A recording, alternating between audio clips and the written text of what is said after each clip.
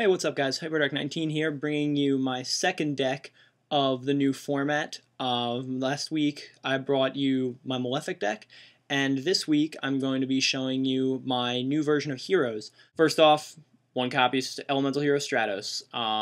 Don't really have to explain this. If you're running Heroes, you gotta run Stratos. 3 copies of Elemental Hero Neos Alius, also pretty much a staple for hero decks in this day and age. The only other 3 monsters in this deck, like I said, only 7 monsters in this deck, are the namesake 3 copies of Elemental Hero Bubbleman. You really don't see this guy being played a whole lot ever, but the whole point of this guy is if you have no cards in your hand, you can special summon him. He's a level 4, which makes for a good rank 4 Xyz summons. Like I said, Blade Armor Ninja especially being the focus of this deck. Also, he has the added little ability of if he's summoned like this and you have no other cards in the field and in your hand, you draw 2 cards, which makes him an excellent top deck late in the game. Monster Reborn, good card is good, don't have to explain it. Dark Hole, like I said, pretty much a staple. No Heavy Storm in this deck because I do run a lot of back row, however, because of that, I do have to main triple MST. A lot of decks are running this now, you pretty much have to. All the people are going for a lot more back row than they were 6 months ago. So yeah, definitely a good choice for the current format. 2 copies of Pot of Duality. I've made my point before how I don't really like running 3 of this card. 2 is excellent. You pretty much need this card to be competitive. Thins the deck, searches your good cards that you need immediately. All around great card. Book of Moon. People don't really run Book anymore. A few people are starting to throw it back in at 1. I personally think it's a great card right now, mostly because it wrecks Xyz monsters, which is pretty much what this format is all about. And also it stops your opponent from making big pushes with just 1 monster. Rhoda, obviously, searches out all your heroes in this deck. They are all warriors. Pretty much gets anything, acts like another monster. 3 copies of Emergency Call. This counts as 3 more monsters, essentially. Searches any of your heroes. Yeah, you pretty much need this if you're only running 7 monsters in your deck. 2 copies of Gemini Spark. I do not run 3 simply because I don't have more than 3 targets in the deck for this thing. And I do have some cards that can get them back, obviously. But yeah, I wouldn't run more than 2 Sparks just for consistency reasons. 3 copies of Miracle Fusion.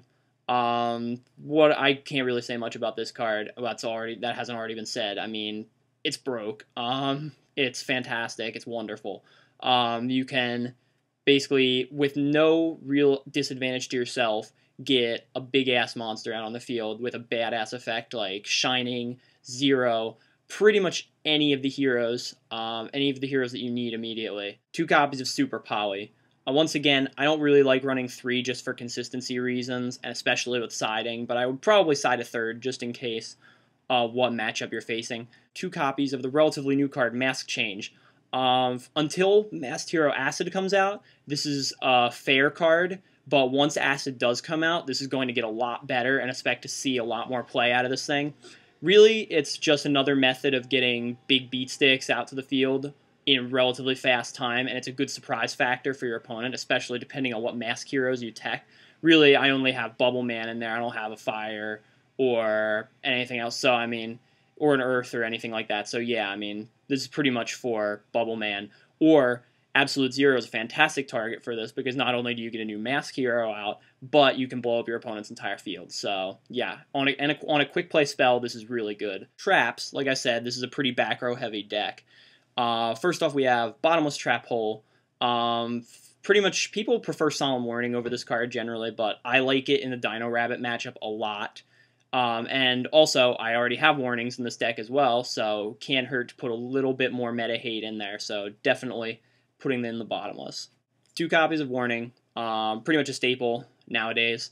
Not much to say, it's a great card. You pretty much have to run it. 1 copy of Mirror Force. It is, like I've said before, this is a good card. People are dropping this in favor of other cards. My opinion really is that you got to run this. I don't know why you wouldn't. I expressed my opinion on this in my last video. It's never a dead card. It's always great to have it and know that it's there protecting you, got your back. So I would always include Mirror Force. Yes, the full 2 copies of Torrential Tribute, unlike in my last deck. This deck needs a little bit more field clearing and control because the monsters starting off aren't necessarily as big. Even the boss monsters like Blade Armor Ninja and even Zero aren't necessarily as big as some of the stuff your opponents can play. So you need a little bit more board control, and that's why 2 Torrentials are in. Solemn Judgment, it's solemn. God says no. You all know how good it is. I'm not even going to touch on it. For more negation, we have, once again, 2 copies of Dark Bribe. I've gone over this in my last video. It's really good right now. Protects you from the heavies, from the MSTs, from dark holes, from anything else that might screw you over. We have even a little bit more added negation with the addition of Starlight Road. Most people are not using this card in favor of the new card. I believe it's called The Huge Revolution is Over. But I still find Starlight Road to be superior because not only are you able to negate something, but you get a free monster out of it.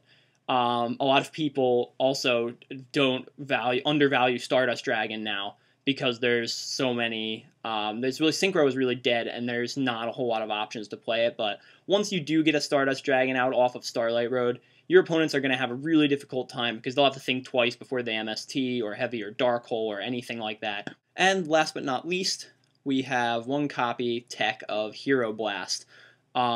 This card, once again, I only play 1 because of consistency issues with there only being 3 targets in the whole deck.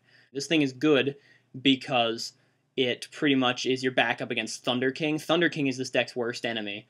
It shuts down your special summons, it shuts down your searches. It really hurts. So Hero Blast is one way to get rid of the Thunder King problem, or the Doom Caliber, or anything else like a Spirit Reaper especially that might be giving you issues, because this deck really has problems with things that can't be destroyed in battle. So yeah, especially things you can't Super Poly. 2 copies of Blade Armor Ninja, the namesake partly of this deck. Blade Armor is really undervalued, I feel. With only 2200 attack, it's easy to understand because he seems weak at first glance, but something that's able to double attack twice, like 2 turns in a row with 2200 is not bad at all. I mean, we've all seen how broken a double attack is on something like Blackluster Soldier, but with this, when it can attack your opponent directly twice, that's 4,400 damage, more than Blackluster Soldier can do, because it has to kill a monster first, obviously.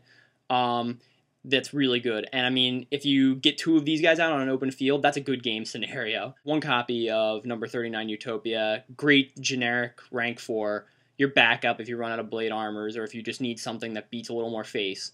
Or if you need to stall, just an all-around great card. 1 copy of Stardust Dragon, no tuners, only reason this is in is for the Starlight Road. 3 copies of Absolute Zero. This is pretty much a staple for hero decks. I mean, this is the best of the heroes, without a doubt. So, yep, board clearing effect on a 2500 body. Really good. Also, in combination with Mask Change, this guy can be deadly. I have 2 copies of The Shining. If he ever dies, you get your advantage right back because you get the removed heroes back to your hand. One of the newer heroes, Great Tornado. I've been over this guy before. I don't really use him that often, but with all the wind monsters in here, Stardust, Blade Armor, Stratos, this guy's a lot easier to summon than he is generally. Also, this guy's attack halving ability, if your opponent can't stop that, that could be deadly against something like a Blackluster Soldier. Nova Master are mostly for the Dino Rabbit matchup. If you get this thing out by super polying one of their Dino Ixies and keep it out, it's pretty much going to draw you cards and beat face because they really don't have anything up to this power level. Next up, Gaia. Also, there's no targets like Nova Master, but it's for the Super Poly pretty much. 2 copies of Master Hero Vapor. Until Master Hero Acid comes out, I've got 2 of these guys, probably going to go for 1-on-1 once it does. Vapor is actually really good because not only can you get him off Absolute Zero, but he's got 2400 and he can't be destroyed by card effects, which means they can't Mirror Force him, they can't Torrential him. He becomes very difficult to get rid of. We have Dragon Knight Draco Quest, pretty much a staple in any deck that runs Super Poly. May not necessarily be as good now that Synchros aren't seeing as much play, but I still like to keep it in there just for the backup. That's it for my Bubble Blade deck. Please, once again, feel free to rate, comment, subscribe, anything. I always love to hear people's opinions and discuss what your opinions on the format and whatnot. So until next time, this is HyperDark19. Peace out, YouTube.